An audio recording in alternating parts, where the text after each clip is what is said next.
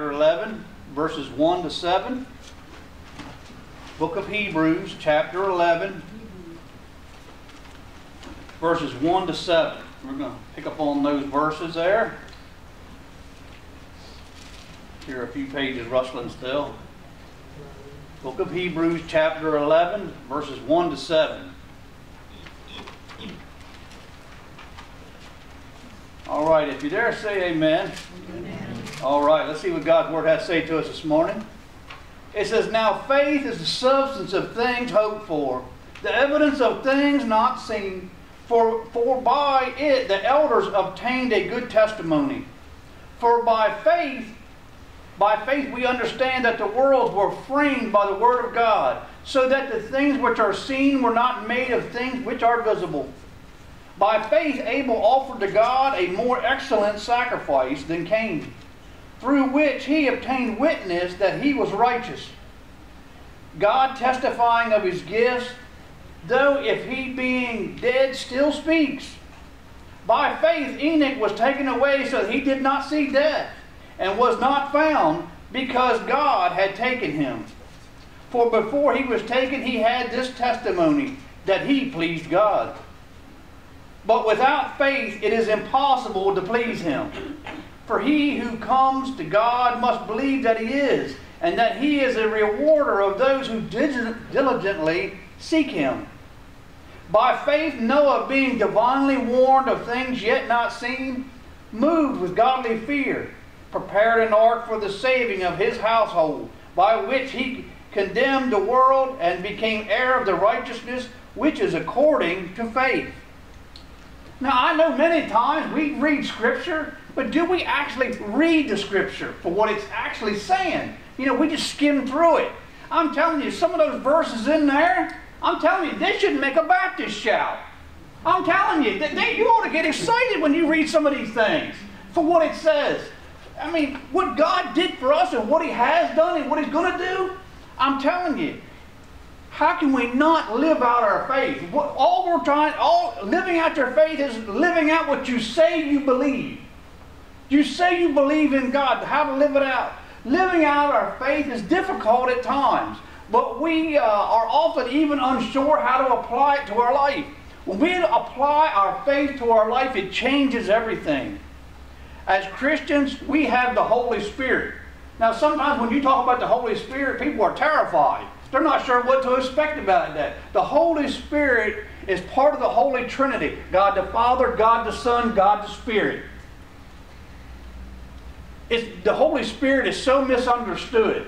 You know, everybody loves Jesus, but we're not so much with God, the Father so much, and the Holy Spirit, we're not even sure what that exactly even entails and how that is involved in our life. You see, the Spirit does a great work in our life. The Spirit instills wisdom in us, as well as power. With the empowering of the Holy Spirit, it gives us, you know, I guess the world would say insider information. He instills things in you. He gives you a clarity to see things that maybe others can't see. You can see past things a lot of times. God instills that. Faith is a tangible response to a spiritual reality. There's a spirit world just as real as the one we live in. With us talking about faith, I ask you, how does your faith manifest itself in your life? It should manifest somehow. You can't have faith and nothing comes out. How does it come out in your life? How does it manifest itself? Just to say you have faith and there's nothing going on? I'm not sure all what you got happening there. You see, the book that we just read, the book of Hebrews, it's called the faith chapter. It lists many heroes of the faith, but what it actually does, it shows us what a living faith looks like and what it produces. It talks about it just in the verses that we talked about. You see, faith says it's possible. Fear says it's impossible. That's why we have that on the sign out there with everything that's going on. Faith over fear. As a Christian, what is it that we have to fear? We have God on our side. Faith says it is possible. All things are possible with God. I don't care what your situation is. I don't care how dark and gloomy it may look. And I don't care who has said what. God said it is possible with me. All things are possible. So any darkness that you may be in, or any situation that looks so gloomy, I'm telling you, God can make a way. Don't ever think not. I tell you, a lot of times, what I see, a lot of times, our faith really doesn't look like faith many times. What I see is our faith looks like worry and stress instead. Oh, I'm having great faith, but they're stressed out and they're worried about everything. Is that worry? Faith is trusting in a God that you can't see. But yet we're all worried and we're stressed out about everything. Saying you have great faith doesn't give you great faith. Living it out shows how much your faith really is. Look at somebody's life. You can see what their faith is really like. I don't care what they say. People will tell you anything. You know, in this world, they will say anything. When I see somebody worried and stressed out, I'm like, well, you know what? I know what they're saying, but I also know what I'm seeing. So I ask you, what does your faith look like? Does it involve a lot of worry and a lot of stress? Now, I know we're not perfect and we all do it at times. It just happens. But if you've got a lot more worry and a lot more stress than you do faith, something's got to change somewhere. You may know where your help comes from, but it looks like when you're worrying and stressing, you're worrying that God is not going to get it right. Yes, I prayed about it, but God might not get it right. So you're worried and stressed about it. I don't think God's ever got one wrong yet. Now what it is, you're worried and stressed about it because it may not go your way. Now I've prayed before and some things it just didn't go my way, and I don't understand why. I didn't think it was a bad prayer. I didn't think it was a selfish prayer, but it didn't go my way. Does that mean it was wrong? No, absolutely not. God ain't got one wrong yet. Evidently there was something amiss that I didn't see. See, I'm not privy to be able to know everything that God is doing. You know, that's where faith comes in. If I already knew it in advance, I wouldn't need faith. Because I would already know the outcome of it. That's not faith at all. That's something else. You know, we could learn a lot from Noah. We talked about Noah here in one of the verses here. You know, some of the things you can learn not to do. But a lot of things you can learn what to do. For Noah, faith was making preparations based on what God said. Now, do we as Christians, does our faith lead us to make preparations on what God said or what we think is right? You know, sometimes I think I'm right, and I think I'm sincerely right. And later you find out you're sincerely wrong. You know, sometimes it just happens. Think about some of the things earlier in your life that you thought was really right. And now look at your life now and how your thinking should have changed over the years, and you're just like, wow, how wrong was I? You know, have you ever been told a lie and you believed it? Yeah, we've all, no, everybody's bought them before. You know, some people, I don't care how sharp you are, some people are really good liars. So sometimes you get taken hook, line, and sinker. So I had to make preparations on what God said, not anybody else said, no matter what I feel. That's what Noah did. It seems like, if you look at life, anyway, it just, from what I've gathered, it just seems like life goes in cycles at times. You know, things, you know, they say history repeats itself, and I really believe it does at different times. But it seems like our life, too, it goes in cycles. And sometimes with our faith, it even goes in cycles. It seems like to me, anyway, just from my perspective of it. And when I was looking at Noah's life, it seemed like he had a cycle of faith in his life as well. Some of the things I jotted down was God gave Noah eyes to see something that was unseen. He couldn't have already known all these things. God gave him eyes to see something, but he followed through. He prepared for them like it was a foregone conclusion. God saw things Noah couldn't see. Praise God, we got somebody on our side who already knows in advance what we should be doing, but it's hard for us to follow. Even though we have faith and we believe in God, we're saved and we're going to make our home in heaven one day, it is hard for us to follow through many times with what God is actually saying. But Noah built the ark as if it was a foregone conclusion. He didn't doubt, you know, for what the Scriptures says. He just went ahead and he built that ark. You know what? We have the knowledge now that we know that was a smart move. But in his day, that seemed like one of the most outlandish, foolish things you could have ever done. Why would you build an ark? It had never rained before. Can you imagine? They say, there goes the crazy man. He's out there building a boat. It's going to rain. They're probably saying, what's rain? It had never rained. Somehow the plants and the trees and the fields were somehow watered from the ground somehow. I don't really know how, but it had never rained. And this man's out here building this giant boat. Can you imagine the ridicule he got for following what God said? He did it as like it was a foregone, it was going to happen. God said it, I believed it, so I'm going to go ahead and follow it. He didn't, you know, many times, what do? All right, I'm going to follow. Let's see what happens. If it don't work out, I'll just turn around, I'll try something else. Let's see what happens.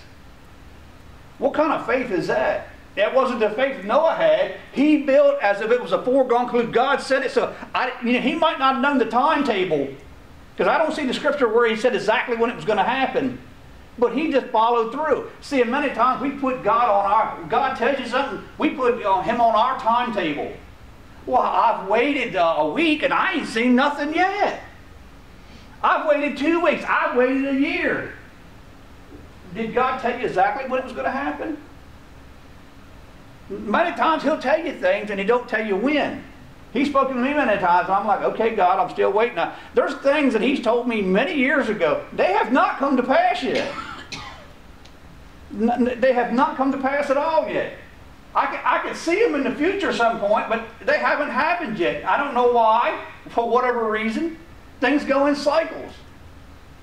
I ask you, what does your faith look like? Are you making preparations based on what God says? Or whatever it is that you feel like? Whatever just happens to strike you? Or are you one of those kinds of, let's just see what happens? You know, if God has spoken to you, you need to move forward. You see, we are never going to fully understand the potential of what God says to us before we do it. You know, sometimes God will tell you something and it's so small, it doesn't seem like it's so insignificant. But we never know the potential of what God is going to do with that beforehand. See, we have to act on faith. How will we ever see what's going to happen if we never act out? Well, I've never seen anything happen in my life. I ask you, what exactly is it you're doing with your life? You know, your life is going to produce something sooner or later by the things that you're doing, the choices that you're making. You're going to produce something sooner or later. And sometimes, you know, my life, I didn't like the results I was getting. So I had to change something. Something needed to change in my life. In our spiritual life, we know that we are to walk by faith, not by sight. Everything that you see is not going to work out. You know, this might look like the way to go. But I'm telling you, you know, you got to walk by faith. Many today say seeing is believing. When I see it, I will believe it. But to me, believing is seeing. When I believed, I see things differently now. It's not the same anymore. I see it with a different sight because God instills things in you. You know, and you will see things differently when God has a hold of you. When God really had, you know, believing is seeing in my book. There was a quote I'm getting ready to give you. I've loved this one for many years. A guy named Blaine Pascal said this. It says, in faith there is enough light for those who want to believe and enough shadows to blind those who don't. In other words, if you want to believe, you will. If you don't, you won't. It's one of those things. You could talk to somebody until you're blue in the face. If they're not going to believe, they're just not going to believe. You could explain everything in the scriptures with complete clarity, and they're still going to have their doubts and not believe. Whereas somebody else, you know what? They could just get a little glimpse, and God could speak to them, and they'll believe. The choice is yours. You either have to believe or you don't. You know, many times, sometimes we go the extra mile, and there's nothing wrong with that. They try to get somebody to believe. But sometimes they just got to take it on. Either you're going to believe or you're not. Our faith is tried many times when we face difficult circumstances. Who here has never faced a difficult circumstance?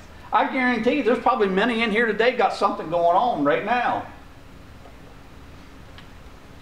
There's something going on in your life that seems so difficult, maybe overwhelming right now in your life.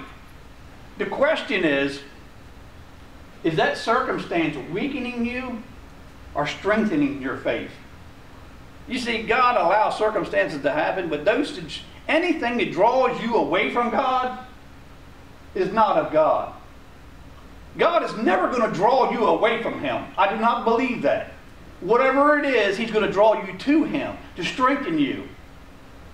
The thing with circumstances is, what I find is they're always changing. You know what? You might climb that mountain today. You might overcome whatever it is with great faith, whatever you got going on. But there's going to be another mountain to climb sooner or later. Sooner or later, there's going to be another problem arise that you're going to have to face. You know what? You need to face it just like you faced the other one, with faith. You say, I'm tired. I'm worn out. Well, that's all of us. We get tired and worn out from this world, and the thing that drains you, it takes it out of you. But I'm telling you, God is trying to tell you to press on. And you can only do that with the equipping and the power of the Holy Spirit, how God strengthens us. And, many times, people say, what, I have a hard time relating to God. I have a hard time relating to Jesus. You know what? I know when I see Jesus, He was 100% man and 100% God. He is the only 200% person, if you will. But when I read about the people in the Bible, well, they were just like me and you. They had their flaws, they had sin, they messed up at times, and sometimes they were just downright screwed up in the head at times. Some of the stuff they did. And you wonder, what in the world were they thinking? But sometimes when I look in there, I can draw strength from them. You ever notice about some of these people in the Bible? Some of them lived an entire life full of great faith. You could just see all through their life. But there were some of them that wasn't the case at all. Some of them had just lived life just any kind of way they want. But God used them in certain situations. He raised them up for certain situations. They had to step forward into it, but God used them. But whatever it is, to me, when I read it, they inspire me. Because they're messed up just like I am. They got problems just like I do. But yet God used them. God saved them. God equipped them with the Holy Spirit. You know what? There is hope for me. As messed up as I am at times, as messed up as my life has been, there is hope for me. Well, there's hope for you as well. Don't ever think there's no hope. There is hope out there. I don't care what you've done in your life. I don't care what you got going on right now. There is hope for you. Don't ever think there's not.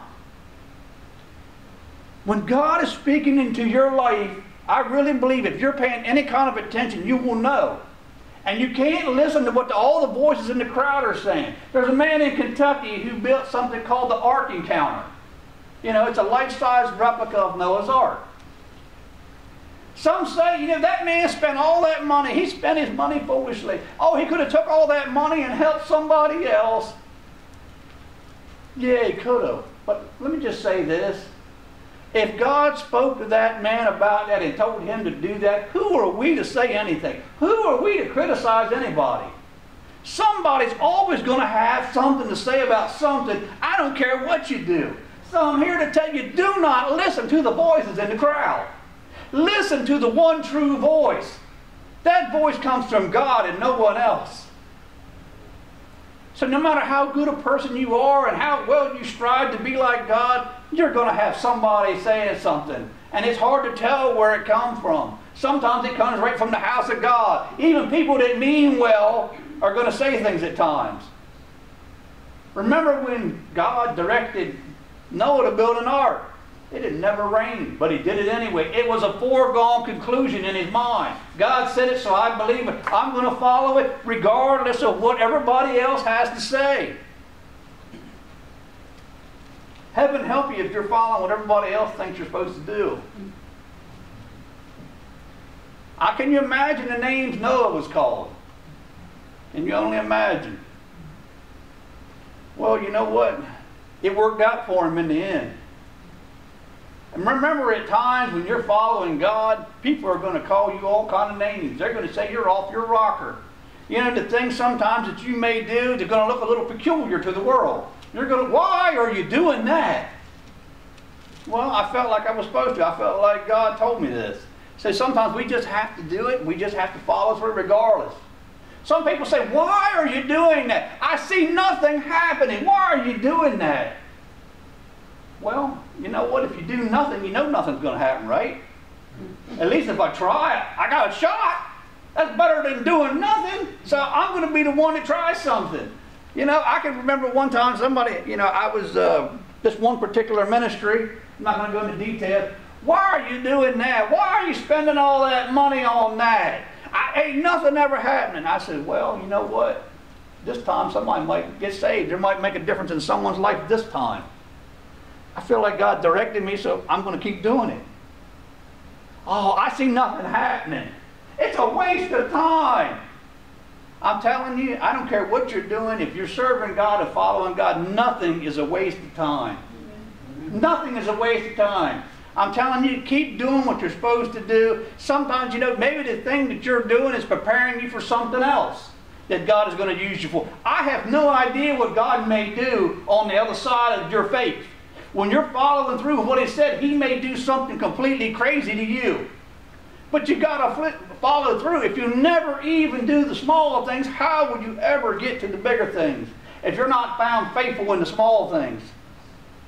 I would rather try and fail than to sit there with all the complainers and things and sit around at the end of my life, oh, I wish I'd have tried. I want to be at the end of my life saying, you know what, I did the best I could. I did the best I could. I didn't always succeed, but I know that I did the best that I could. I didn't listen to all these others. Sometimes in life, you're just going to have to try something crazy. Now, I know some of you I don't have to tell that to. You know, I know y'all. I know some of you I don't have to tell that to. And the truth be told, it won't be the worst thing you've ever done. You know, sometimes you just got to follow through on something crazy. I know Noah was probably called crazy among other names, but I'm telling you, I've been called a lot worse names than that. You know, sometimes you just got to follow through. Let's just say this. Noah ended up in the Hall of Fame of Faith, if you would. In the chapter 11, they call that the faith chapter, in Hebrews 11. You know what? He ended up there, so he did something right. He got something right somewhere along the line. So don't listen to everything that you hear. Everything that you hear is not for your benefit. You know, some of those things that you hear are to harm you, not to help you. Don't even some of your well-meaning friends, don't listen to everything they say. I'm telling you, there's nothing wrong with listening to getting wise counsel, but sometimes you just can't listen to all that. All of it is not for your benefit. Whatever you have to do, I'm here to tell you to try to follow God to the best of your ability. Are we all going to mess up at times? Yes, sometimes we see it wrong, we don't understand it, or whatever it may be. Follow God to the best of your ability. And it'll all work out for you in the end. See, faith deals with unseen realities. I cannot stress enough, and I say it many times, there's another world just as real as the one we live in. We just can't see it right now. One day it's going to be just as real. When we pass over to the other side, whenever our time comes, it's going to be just as real as the one like we're looking at each other here right now. One day. See, faith allows us to believe things that I can't see or touch. Just because I can't see something doesn't mean it don't exist. Just because I can't touch something doesn't mean it don't exist. Faith causes us to act in such a way that maybe we're a little peculiar to everybody.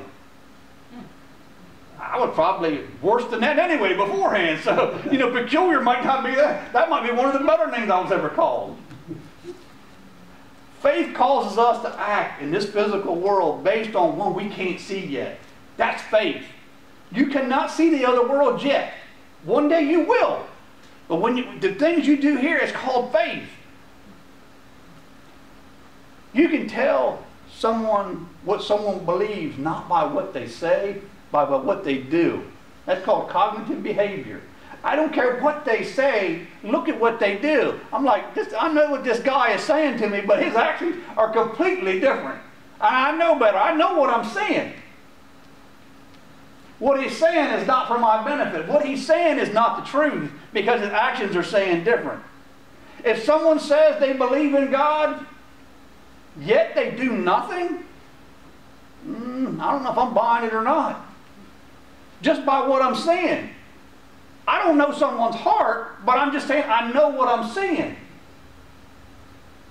I'm going to ask you, how do you express your faith? You should be expressing your faith in some way in your life, somehow, some way. Whether it comes out in works, telling about people, or whatever, doing good deeds, whatever. Somehow your faith should be coming out. How do you express your faith? Oh, Pastor, my faith is a private thing. I keep that to myself. What? What? Your faith, somehow, a great work that God did in your life, somehow you just keep all that to yourself. It doesn't come out in any way, shape, or form. And I know that's going to be different for everybody. You don't express, that's a private thing. Come on now. That is self-centered, and that is just being plain lazy. That's all rolled into one. You know God never did a great work in your life for that, just for you to keep that to yourself. That's not what God intended. I really don't. That's a bunch of baloney. You know it. Somehow your faith should be manifesting itself somehow in your life so others can see it. For your faith to be real, it must manifest somehow in your life, some form or fashion. You see, as a Christian, we have a helper. That helper is the Holy Spirit. He strengthens us. He encourages us. He is there for us. You know, sometimes the things that we do when we step out in faith, they are so beyond us. Some of the things that you're going to say, they might have come out of your mouth, but when you're being led by the Spirit, it was the Spirit who equipped you, and said those words. There's sometimes when I say things, and I'm like, it's just like it kind of went out, almost like they had the car